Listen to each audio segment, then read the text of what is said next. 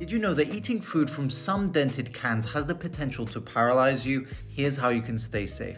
See, the commercial canning process is very tightly regulated to keep you healthy by keeping out harmful bacteria, particularly Clostridium botulinum. Spores of this bacteria are very common around us, but it needs a tight range of conditions which are low oxygen and low acid for it to be able to grow and produce its particularly deadly toxin. Cans do have that perfect environment, but it's not a concern as long as their seal remains intact, but a dent may change that. Dents that are small on the side of the can are of little concern, but if they're at the top, the bottom, or are particularly deep with sharp edges, then they may have compromised that seal, especially if the can is bulging outwards or you're hearing noise or their contents are under pressure.